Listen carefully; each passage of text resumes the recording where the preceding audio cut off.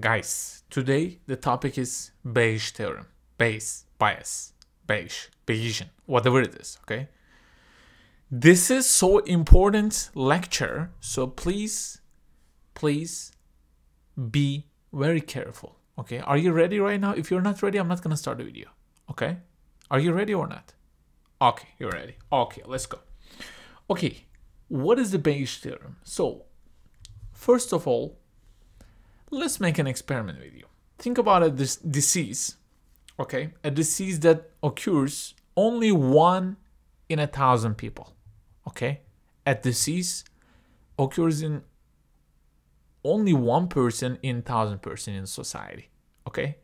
And we developed a test kit for that disease, okay? We want to help to the people, to society, because we love people, okay? We love to work, so we worked a lot and we created a test kit. These are the metrics, the accuracy metrics of the test kit. Let me show it to you. What is true positive? True positive, if a person is a sick, then your test kit's probability to give positive for that is 100%. Did you see the accuracy? Incredible, right? I mean, think about a person, 1,000 people, 1,000 sick people, okay? 1,000 sick people. And we given a test, all of them, our test, new test, and all 1,000 tests are given positive. So 100%, that's okay. What is a false positive rate? False positive rate is one another metric that we're gonna measure for our test kit. Think about 1,000 healthy people this time, okay? 1,000 healthy people. And we give our test to them. Only 5 of the 1,000 tests falsely given positive. All other 995 test kits results are what? Negative. But 5 out of 1,000 is false positive. That's what false positive mean, by the way, okay? That's really important. Our test gives wrongly positive, but the person is not actually positive, okay? These are the metrics of our test kit. True positive, 100%. False positive, only 5 out of 1,000, okay? And a disease occurs 1 in 1,000 people in society. So the question is this. All the tests are done, okay? We produced our product and we distributed it, okay? It's on the market now. And somebody came and we don't know whether he or she is sick or healthy. And we made a test. The result of test is positive. What is the probability that the person is actually sick? That's very important. Harvard Medical School students that did this experiment has been made in like 1970s in Harvard Medical School. Some experts answered it is 95%. But the average answer was 55%. These are the results from such a good school. What is the correct result? Correct result is only 17%. It's incredible, right? It's incredible. How can it be? True positive is 100%. False positive is only 5 out of 1,000. How can this probability can be such a low amount? That sounds incredible, right? By the way, I assume that you already know the conditional probability. That's really important. For example, this true positive rate, the right side of the conditional probability is the information that we already know. For example, this one, the test positive probability given the person is sick. That's 100%. We know that 1,000 people, for example, we know that 1,000 people are sick, and we already know that information, that 1,000 people sick, and then we are getting our probability that our test kit will give a positive result or not. That's the probability of that. Okay, so I assume, I'm not going to go into details, I assume that you already know the conditional probability, which is not that hard. So how did we get 17%? Such a good test kit. I mean, it seems such a good test kit, but this is really incredible, unbelievable percentage. Because what do you know? What does this mean? This means, think about 100 people who tested positive. Okay, 100 people that we do not know whether they are sick or healthy, but we made a test with this test kit, and their test results were positive. We know that. How many of them are actually sick? Only 17 of them are actually sick. This is incredible. So let's see what is a Bayesian theorem, because all these weird results coming from the guy whose name is bias. Bayesian theorem. What is it? Everybody ask about it. We all need to know about it, right? Okay, the Bayesian theorem is this, guys. Okay, we write a conditional probability A given B like this. We can reverse the condition. Okay, if we are asked the probability of A given B, we can just convert it to this formula, which is B given A, which is something different, right? B given A. For example, the point here, for example, we were given that the person is sick, and then we measured the probability of the test positive. But we are asked what? The right opposite of it. In the question, we are given that the test is positive, but this time we don't know the person is sick or not. So these are two different things. So in the Bayesian theorem, we can convert them to each other. That's the case. So if we are asked the probability of A given B, we can convert it to the probability of B given A times probability of A itself. That's really important because that's the condition. That's the condition. I'm just trying to give the intuition behind it. Because if we are given A, we need to put that in our formula, the probability of that condition itself. That's the thing. And our denominator is the probability of B. That's another issue, because this looks easy, but actually we generally do not know it directly. Okay, that's why I've written here. Generally, we will think the probability of B in terms of its components. Okay, we generally can't know the direct probability of, the probability of directly, specifically B, but we can take its components. B can be given A1, A2, and A3, for example, and we can calculate them all.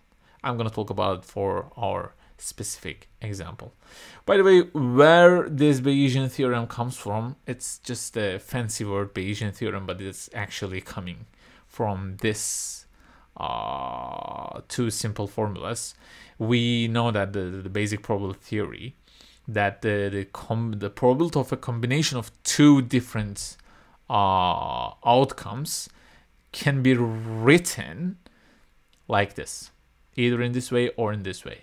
We can write that probability of A given B times the condition probability of B, or we can write it probability of B given A times our condition probability of A. Okay, when you just play on these formulas, you can actually easily get this Bayesian theorem. So let's come to our example. What we are asked is the probability of the person is sick or not. The probability of the person is sick given test is positive. We know this information. We know this information that the test is positive. So let's put it on the Bayesian theorem. So we can write it probability of test positive given sick times probability of sick by probability of test positive itself. So what is the probability of our test to be positive? We don't know. What we gonna do? We don't know this. We know this one, right? We are given this one. We are given this one too. I'm gonna talk about it. So how are we gonna handle this? So be careful about this. After just solving a couple of Bayesian theorem, you're gonna really get familiar with this idea, this concept, okay? Because this looks easy, PB, right? Just the 2 letters, but actually you need to use this summation thing, and that's not that hard actually. We're gonna see now. Okay, now let's see. We don't know the test positive probability directly, but we know something else. We know the probability of test positive given sick and the probability of test positive given healthy. Is there another way, guys? Is there another way for a person to be a sick person or to be a healthy person? No, right? That's the total is 1. The person can only be sick or healthy. That's it. That's it. So I can decompose my probability of test positive into these 2 ideas. So a test can be positive in the condition of the person is sick or in the condition of the person is healthy. That's it. So if I sum them together, I can directly get the probability of test positive. That's the idea behind it, okay? So probability of test positive times, the probability of test positive given the person is sick times the person is sick. Don't forget this, because if we are taking this condition, we need to put that in the formula. We need to put that probability of that condition itself. Same story is available here too, okay? The probability of test positive given the person is healthy times probability of the person is healthy. These are the 2 components that exclusively creates the whole test positive probability. Okay, let's write them. I'm gonna when we are seeing the values, we will understand it easily. So what is this? Why this is the 100%? Because we already know that these are given. Remember, these are given. So the probability of test positive given sick was 100%. So that's why this is 100%, right? Remember our formula here. Probability of test positive given sick is 100%. What is the probability of sick? Probability of sick is 1 out of 1,000 people. Remember, the disease that occurs 1 in 1,000 people in society. That's the information that we are given. So this is really important. Yeah, let me talk about it just a couple of minutes later, because all these guy has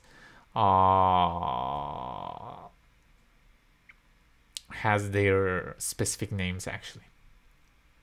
Okay, let's look at here. This is the first part of our probability of test positive. If you can realize, this is the same of the denominator. Look at only this first part.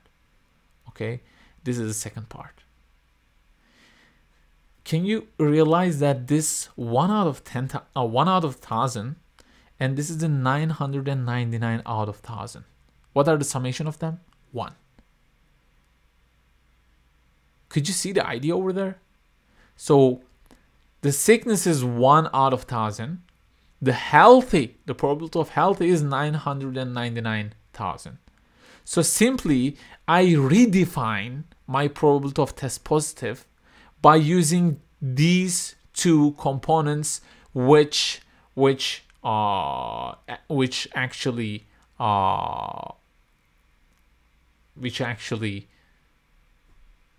shape the whole probability world, right? The person can only be healthy or can only be sick. So what is the probability of test positive given sick? Is 100%. We know that. Like I said before, this is exactly same with the denominator, but we also have one another condition. What if people healthy? What if people healthy but our test gives us positive? This is the probability here. It was 5 out of 1,000. When we calculate this, we can clearly see that it's 17%. So what is the intuition behind it? Where this is coming from? where this is coming from?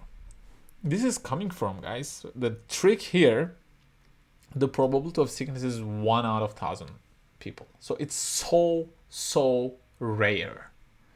So because of the sickness is so rare in society, even these relatively small errors in our tests can cause big problems at the end of the day. That's the intuition behind it. I mean, if I had made here like 1 out of 2, that's really huge number, right? 1 in every 2 person is sick. If I had made like that, it wouldn't be totally different. But this is 1 out of 1,000 is really small value. That makes things harder. So let me write that actually. These are the really important, because in the future that's gonna be really important if you, especially if you're gonna study on machine learning or data stuff. This is a prior. This is a posterior. This is likelihood, which is totally different than probability. You can Google it. That's, I'm not gonna go into detail, but the important thing is a prior. Yeah, I'm pronouncing wrong. A prior knowledge. This is the a prior knowledge that makes everything harder. Our a prior knowledge, the knowledge that we are given, is the probability of sickness, which is 1 out of 1,000. That's really important. So this information that we are given, a prior information, is really game changer here. Okay, this was the Bayesian theorem with a one interesting example.